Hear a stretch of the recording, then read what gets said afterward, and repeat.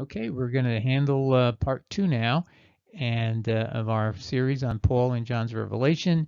And this will ask the question, does Jesus say someone falsely said he is Jesus' apostle at Ephesus? And who, in fact, was this? Just so we have a little bit of geography lesson here. You can see it says Asia. That's not in China. That's in modern Western Turkey. And Ephesus was the capital.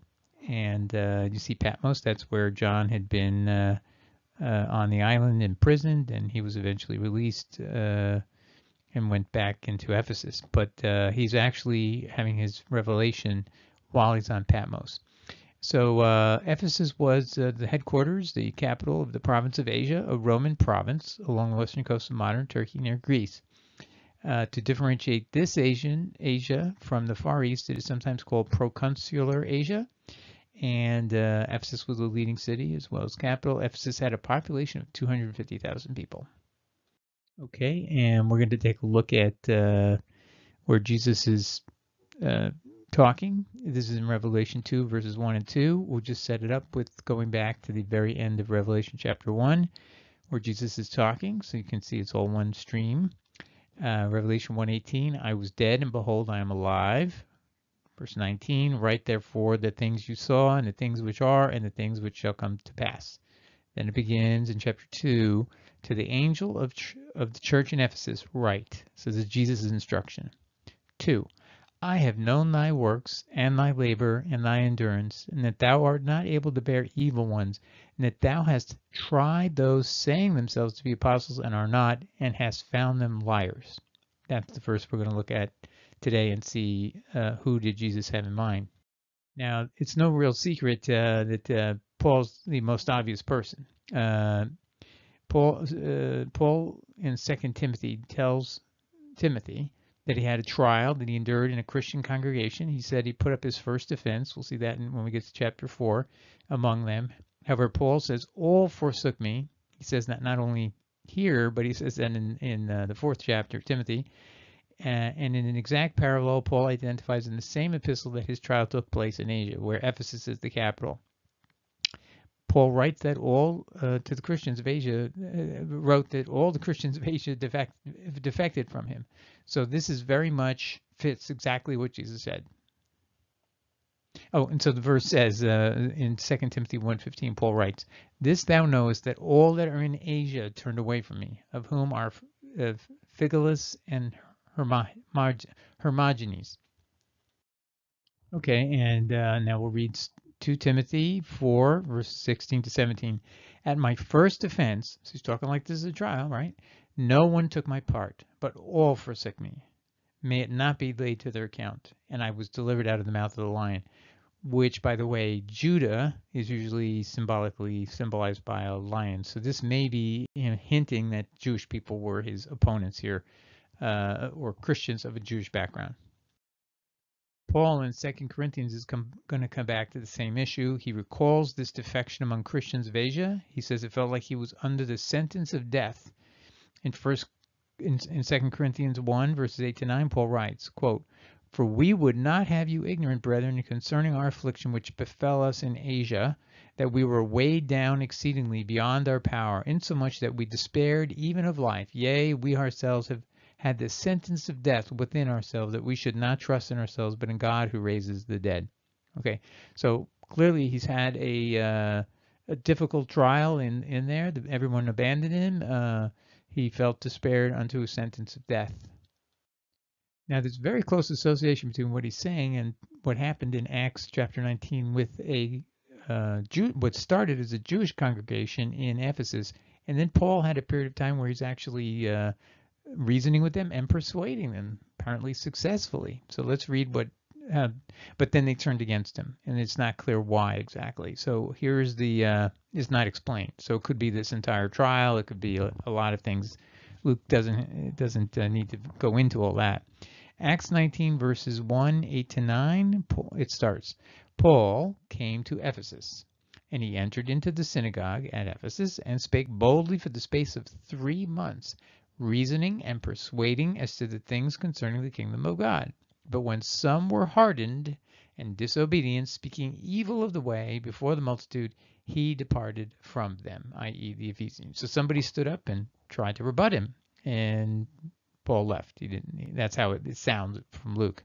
But this easily could have been where they did do a trial of him, and this group was coming along and becoming Christian, and then when he had someone come against him, that led to a problem, and maybe it was the trial.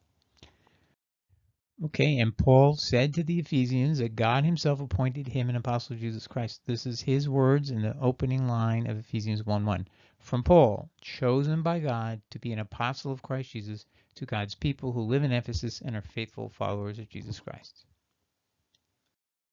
However, we have to go back to what Jesus said in Revelation 2:1. He condemns self-serving statements to be an apostle of Jesus Christ. Let's read it again. I have known thy works and thy labor, he's telling the Ephesians, and thy endurance, and that thou art not able to bear evil ones, and that thou hast tried those saying themselves to be apostles and are not, and hast found them liars. So self-serving claims doesn't mean you're an apostle. Nobody had to accept it. They can test it and see whether it's possible he's an apostle of Jesus Christ. And now we see, if we go to Luke chapter 1, we'll find out that the 11, with the help of Jesus Christ, picked the 12th. This is in Acts 1:21-26. And let me just say this. A lot of Christians, if you ask them who's the 12th apostle, they think it's Paul, and they do not know the story. So there's a lot of illiteracy. So if anyone asks you, try to remember where this is. It's in the first chapter of Acts at the end. Verse 21. Of the men, therefore, that have accompanied with us all the time that the Lord Jesus went in and went out among us, beginning from the baptism of John unto the day that he was received up from us, of these must one become a witness with us of his resurrection. So they're deciding we have to pick a new person. It has to be someone who has this qualification. They were with us from the beginning, from the baptism of John until the resurrection, the ascension into heaven. Verse 23, and they put forward two, Joseph called Barsabbas, who was surnamed Justus, and Matthias. And they prayed and said, Thou, Lord, who knowest the hearts of all men, show of these two the one whom thou hast chosen to take the place in this ministry and apostleship from which Judas fell away, that he might go to his own place.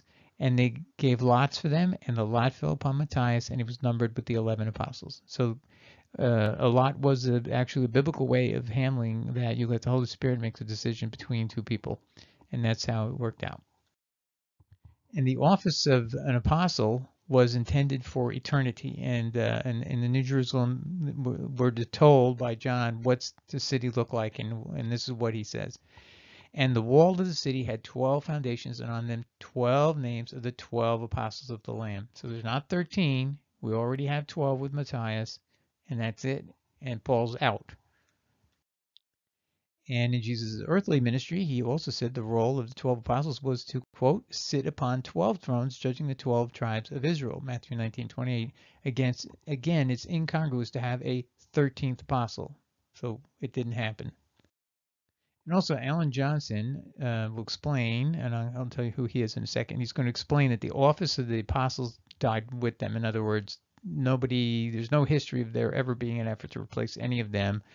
Just because they passed away. In fact, one dies in the middle of Acts, James, the brother of John, and there's no effort to replace him. So here's what Alan Johnson says. In the Calvinist Expositor's Bible Commentary, he agrees that the early church treated the office of the 12 apostles as dying with them. In this article called Hebrews Revelation in Expositor's Bible, Volume 12, 1981, it says this: as to whether the authoritative function of apostles continued after the first century, the apostolic fathers are instructive. In no case do the many references to apostles in the writings of Clement of Rome, Ignatius, Barnabas, and the Shepherd of Hermas relate to any recognized apostles other than those associated with the New Testament. The fathers apparently understood the special apostolic function on earth to have ceased with the end of the apostolic era. Basically, though, when the 12 died, there was no replacement. So there was no chance for Paul ever to have any advancement beyond being whatever he was. And Paul had a definite consciousness that he was not one of the 12. He wrote in 1 Corinthians 15, 5-8, that after the 12 saw the resurrected, so did he. So here's what he says in 1 Corinthians 15, verses 5-8. And that he appeared, Jesus, to Cephas, which means Peter, then to the 12, so he's not in that 12, And that would have included Matthias, and he's looking, I assume he knows that Matthias was added. And so he's looking backwards. So Matthias was there at the ascension, just as the apostle said they had to be, or at the resurrection. They must have been at every stage from baptism all the way to the ascension that they were involved. Anyway, so then to the 12, and then to prove to you that he knows he isn't one of the 12, it goes on. Then he appeared to above 500 brethren at once, and last of all, as to the child untimely born, he appeared to me also. So he knows he's not part of the 12, and he actually makes that very clear.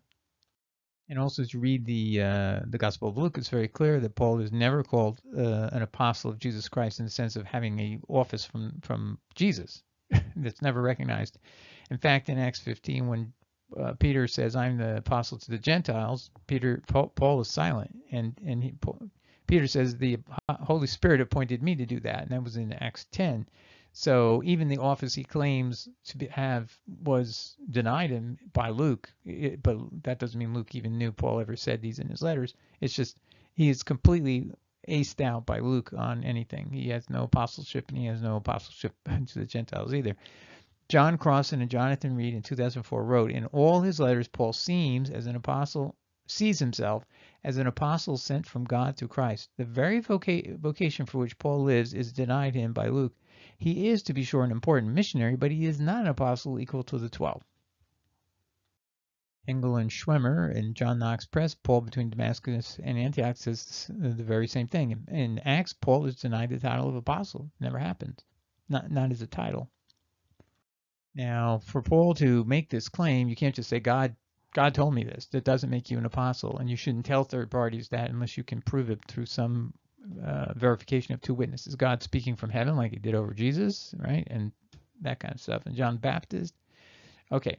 Jesus says one needs two witnesses for an important office from God. He says in John 5:31, "If I bear witness of myself, my witness is not true." So if Paul's the only witness of himself, what's the consequence? His witness is not true. What does that mean? He's a liar. That's what the Ephesians found. And if you look again at Jesus' statement in Revelation 2:2, he's clearly saying these persons had a self-serving claim, meaning no verification from two witnesses. God from heaven speaking in front of people, nothing like that. Calling him an apostle. And by the way, that never happens in all of Paul's three different accounts of his encounter with Jesus, supposedly, in the wilderness. And that's clear. He never ever says that. He says at one point, "You'll be a martys," meaning a witness. So here's what Revelation 2:2 says again. "I know thy works and thy toil and patience, and that thou canst," this is to the Ephesians, "not bear evil men, and didst try them that call themselves apostles, and they are not, and didst find them false." So that's saying a self-serving statement is not adequate proof. Okay, so we've reached our conclusion, and I'll recap it here. Paul is the obvious target of Jesus' criticism in 68 AD. Paul's claim in Ephesians 1:1 to be apostle of Jesus Christ, appointed by God, was completely self-serving and was not true as a matter of God's law, which even Jesus had to pass. That's in John 5:31. 2. Paul was tried in Asia, where Paul says he put on a defense, then everybody in Asia forsook him. Ephesus was the capital of Asia. Paul said it was like a sentence of death. 3. Paul could never be a true apostle as the number was sealed at 12. None were replaced with new apostles ever. Their office ceased upon their passing. Anything else would be incongruous for their role into eternity as the 12 judges of the tribes of Israel. Okay, so I think the case was made so far that Jesus' words were valid. He gave us clear directions. They're warnings to us. He's our Lord and Master. We obey him. If these people in Ephesus were validly concluding that this same person we're all talking about, Paul, was the person in view, and you can judge for yourself, and you can then make a decision in your personal life that the person that occupies so many epistles in the Bible is not someone Jesus intends for you to be reading at all. There's so much bad stuff in there that you should not allow your mind to be affected by it. And I think that's why the Lord did this. And now, what's the purpose of this? Jesus is giving you warnings, is giving you facts that you and we can all make what we call a Deuteronomy 13:1-10 review, which is, did this person, was he a false prophet? So If he is, then you just are not supposed to pay attention to him anymore. So that's the essence of it. So I hope this helped everybody. We're going to come back in a third episode in this series, which will be who did Jesus say was or who was Jesus directing his criticisms about teaching people to eat meat sacrificed to idols? Who could that be in the New Testament era? Who's a leading influence in these Asian churches, these churches, 7 churches in Asia. So we'll see. I think you probably can make a guess. God bless. Hope this helps everybody.